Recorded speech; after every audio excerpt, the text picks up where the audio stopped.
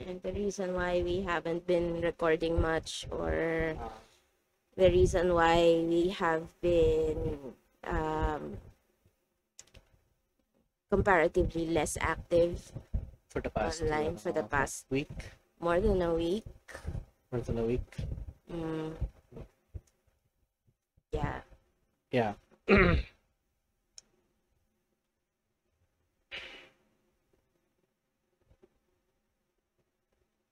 So, yeah. So that's what we're going to talk about. Dali.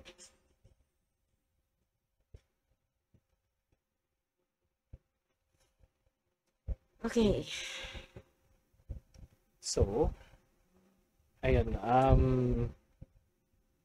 we had several tragedies in our family. Losses. Very sudden. Kasi it was just last week.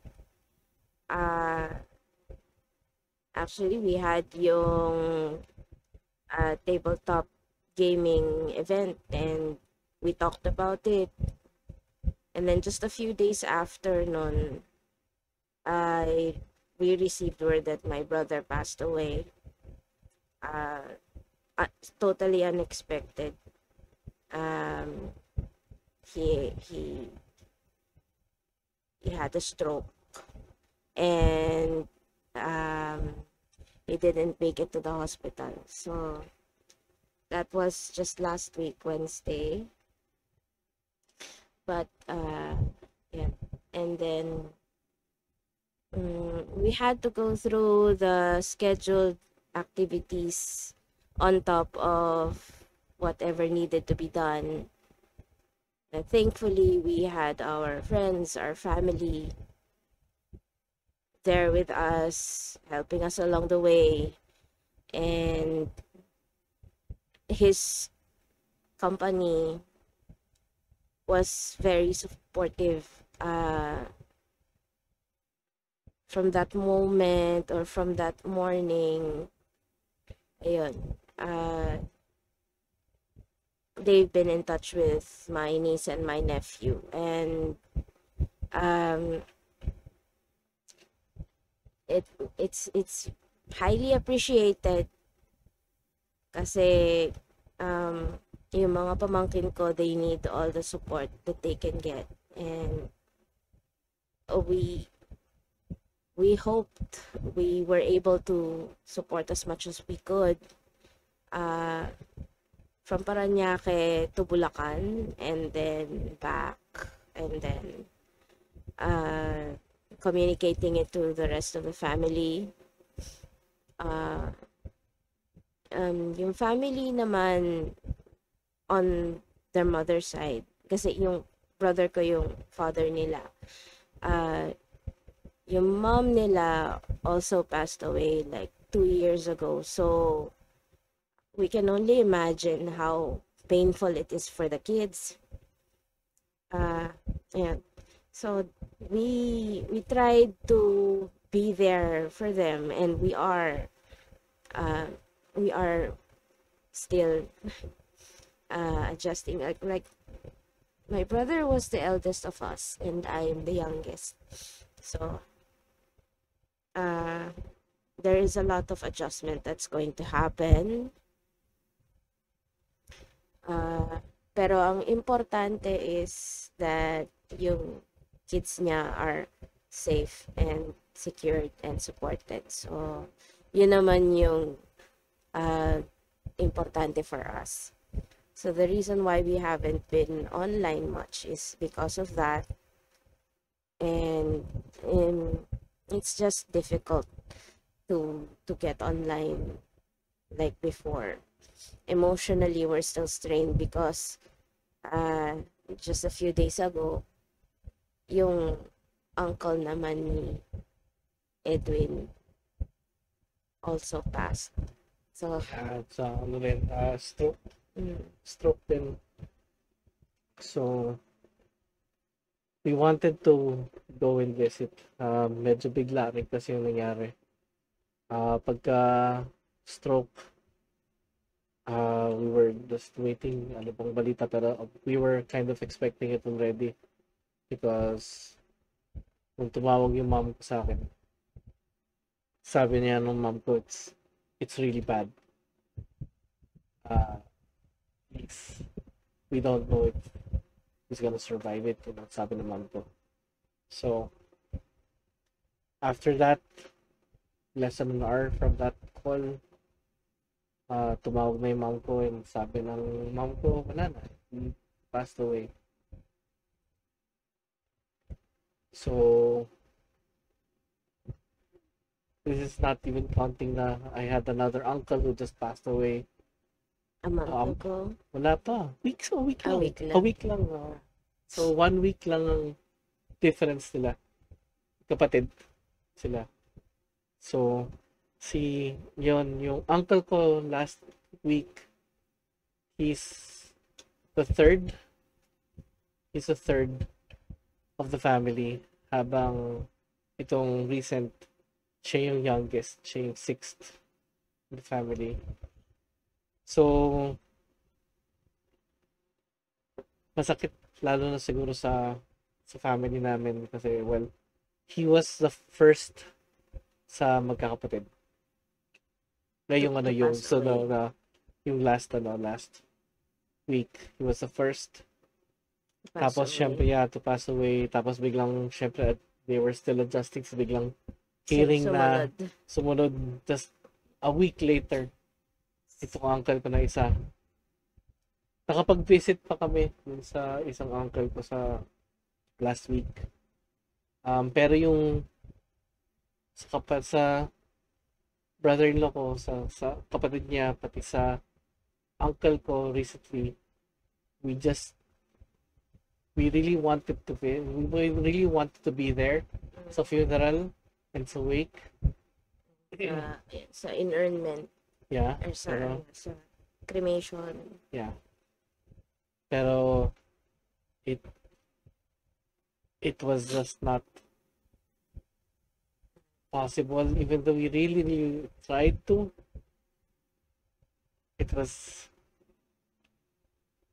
We had prior commitments that we had to power forward. Like, we really had to go autopilot. Yeah. Just this past weekend was supposed to be, I planned it with my brother. We had the whole weekend planned, and with what happened, yun na nangyari, I had to go through with the plan without him. So we just thank our friends and family who helped us through and understood why we cannot be physically there, but all throughout those days, yung nasa isip namin, yun, our thoughts are with them, our prayers are with them. So, as soon as I got home from that event, I haven't been feeling well. And right now, I'm still recovering. Pati si Edwin is we're both kinda sick. Yeah.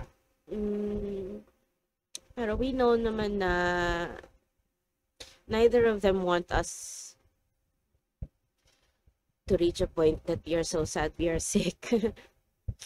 We're working on it. So, Kuya, Ninong Andy, we're taking things by the day. So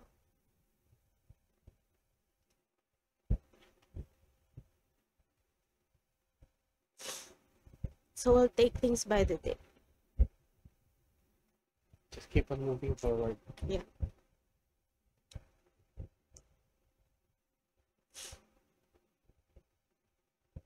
It's just that we have to accept that the plans that we have made before will just be plans with them, but we have to push forward with them in spirit.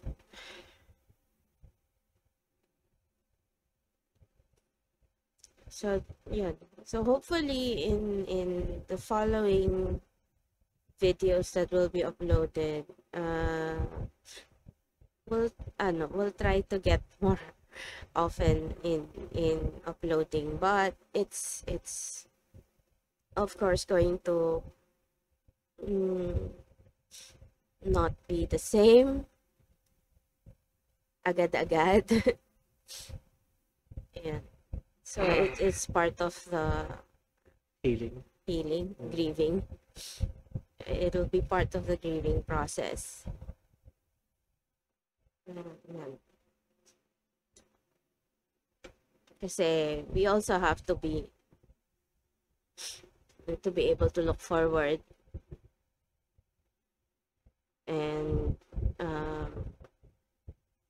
to push forward. Kasi nga, we're still here. Yeah. We're still here. And it's something that they would want for us din naman. And it's something that they want us to continue. So, ayun. Thank you sa mga nagme-message sa amin na support and praying for strength. The family needs it. The family always needs prayers of strength and knowing na we're not alone, we're not on our own. That's a big thing.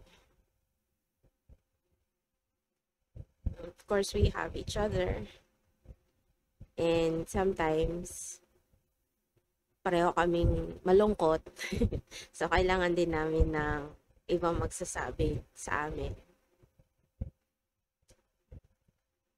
For me it was kasi it was only about a year ago, more than a year ago, when I lost another brother. The first one to pass among us. And then, just last week, yung isa ko pang kapatid. Whenever we are sad about that loss, my brother would be there to answer any message or any question that I had. And now,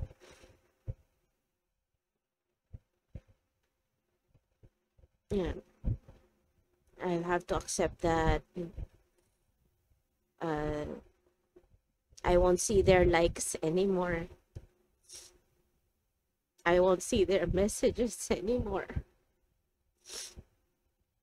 And it's gonna be the same for us who was left here. Our mom, si nanay, my sister, and my brother. Tatlo na lang kami. And then our nephews and nieces. And for Edwin, yun. So, Tito Jojo and Ninong Andy mo. Yan.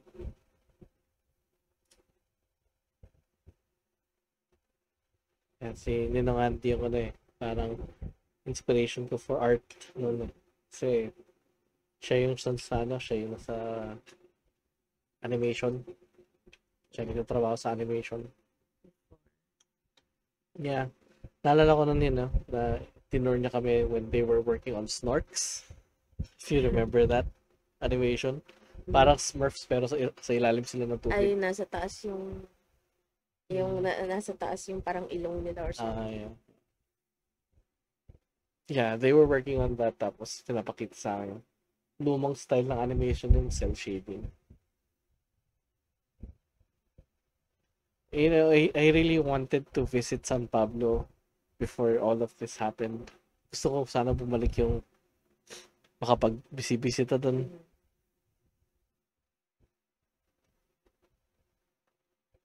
Salamat na lang na kahit paano we were able to visit him, Tito Jojo, during sa kanyang funeral.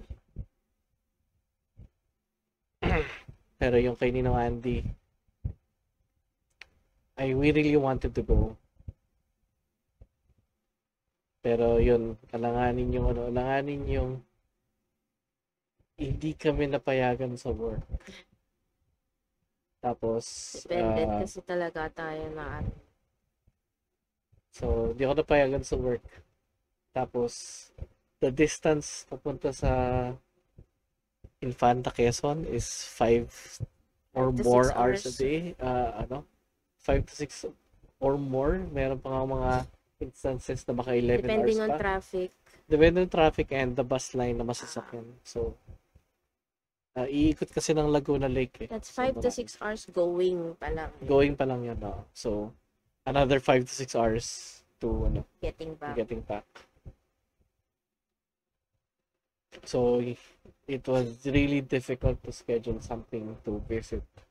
Tapos, medyo mabilis yung pag-libing. Parang nalaman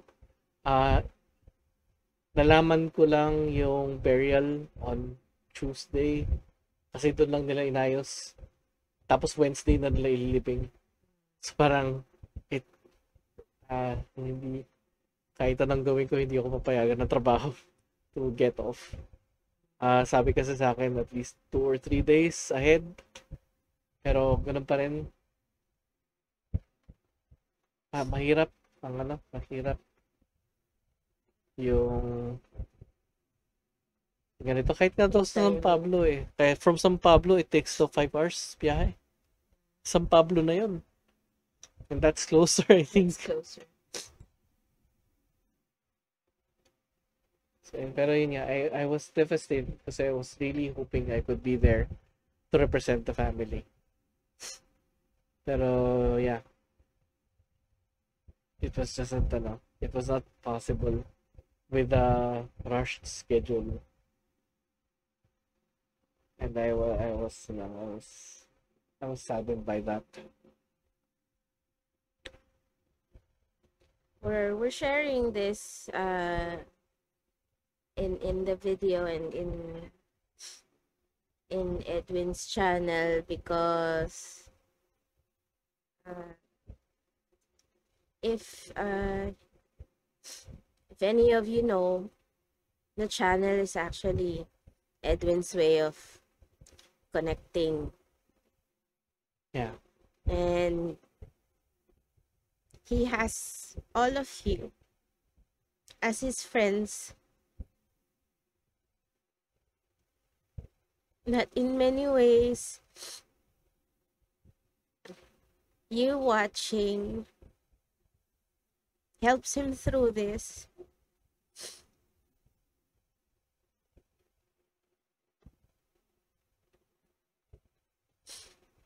That knowing you guys are there watching and commenting makes him feel that he's doing something right. And it's something that we both look forward to, that somehow there is something we can still do the next day.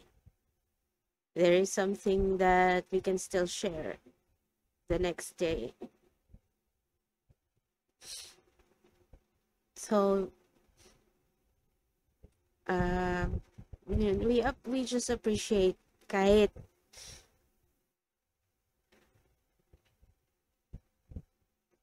just you being here and watching. That means a lot. So thank you. Yeah. Thank you so much. Thank you. Thank you. It really means a lot.